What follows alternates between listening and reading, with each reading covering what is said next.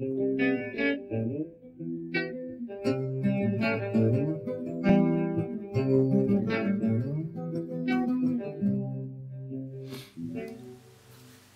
to this magnetization video. This one's on the Sunshark bomber and Razorshark fighter. Like I said in the Riptide video, I got this model a long time ago, maybe almost 2 years ago when Miniature Market stopped doing GW stuff and everything went on sale to 50 to 70% off. Even so, they're still expensive, and I wanted to maximize this for my son and his Tau, and I apologize up front just like I did in the last video. I don't know the names of all the Tau stuff. I just like to build them. Anyway, total magnets you'll need for this one is 6. I used 3/16 by 1/32 magnets. You could use 3/16 by 1/16. Either way would be fine. And then it takes 1/8 by 1/16. So a total of 7 magnets, 6 3/16 diameter magnets, and 1/8 diameter magnet. Alright, so the two places where things on them are different, other than the drones, is on the tail here, what goes on top and bottom, and on the front mounting, gun mounting. So for the bomber configuration, we'll start with the front. For the fighter, it's a heavy burst cannon, so this here. And for the bomber, it uses this little electronics array on the front. I'm assuming to find it's a bomb sighting array. I'm sure it has a Tau name. So what I did is, because they use this same turret mount, I took the heavy burst cannon, and you can see where the burst cannon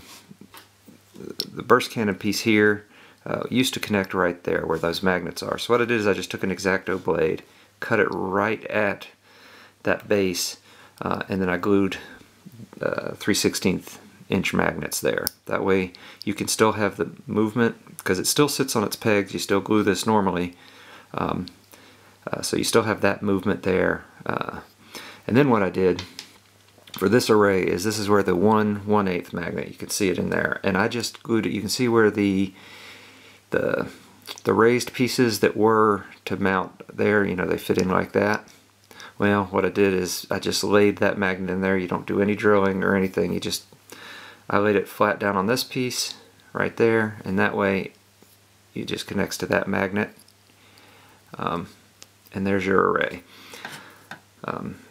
Then it's simply, when it's the bomber, you put this piece on, and I'm just trying to, it's just like a Lehman Russ turret.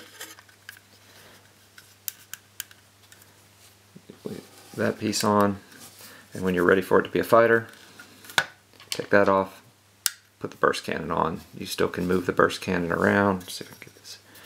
Such a wide model, hard to keep it all in focus. Still move that up and down. Alright, now to make it into, or the tailpiece, the issue with the tailpiece, you got this hole here. And once again, you're stuck with needing duplicate parts. So the two options, or the way they're different, is for the fighter you have this piece on top, and then you have a quad ion cannon on the bottom. Uses the same Lehman Russ-esque turret piece. For the bomber, you have a missile pod, which you can actually, on the fighter, you can use that on the front instead of the burst cannon if you want. And then it goes on with the same, this one's really tight for some reason, but it goes on with the same thing like the other mounts. But on the bottom you have this array, another electronics kind of array. That in and of itself is not a problem, except that to mount it, it uses the same, this piece here is the same that goes on there, so that you can connect it.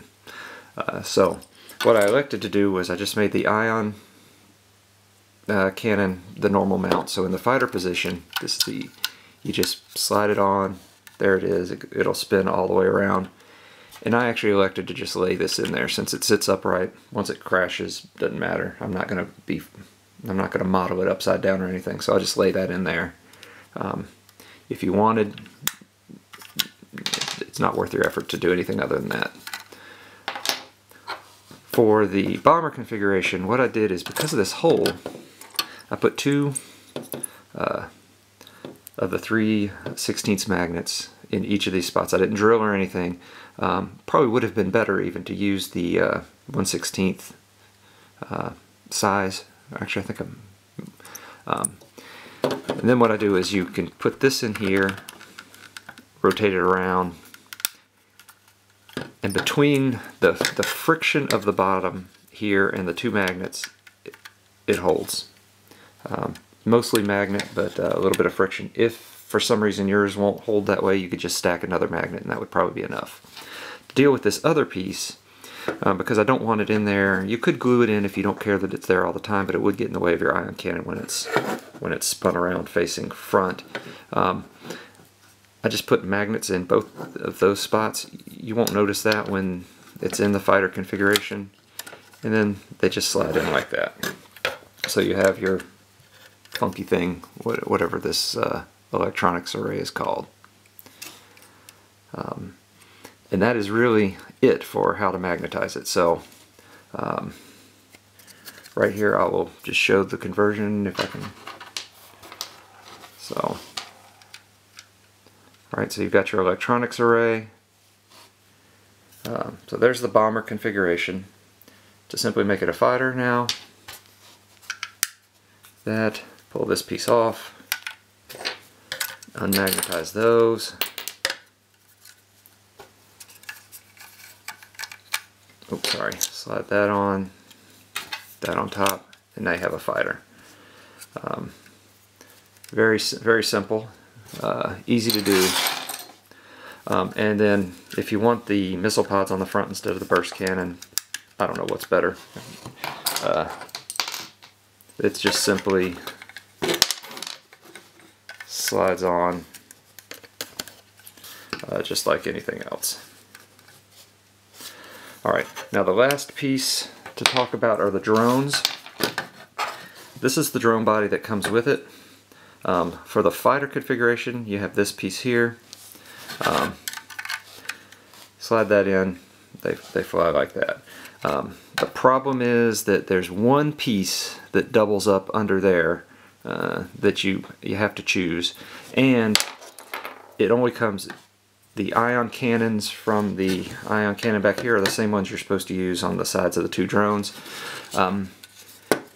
Everybody who plays TAL, I'm sure, has extra drone bodies around. So all I did is I took the fins that came with this, I glued them on the bottom of a drone, and because I didn't have in my bits drawer anywhere ion cannons, I just used the pulse carbine pieces and glued them on to the side of the posts here. As soon as I get some ion cannons, I'll make another pair that does that. But these are now sort of proxy interceptor drones that just sit in there. Not the best solution, but it's what I've got for now. If I had ion rifles, it would be perfectly fine and you'd never know the difference.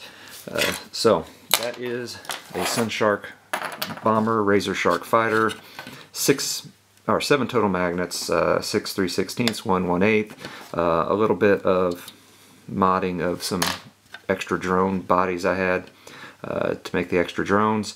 And the reason I went this way instead of this way with the fake body is this does not fit on one of these bodies very easily at all. So that is it. Thank you for watching. I'm going to dig through my models and see what else I've got that I can play with. Until next time, have a great day.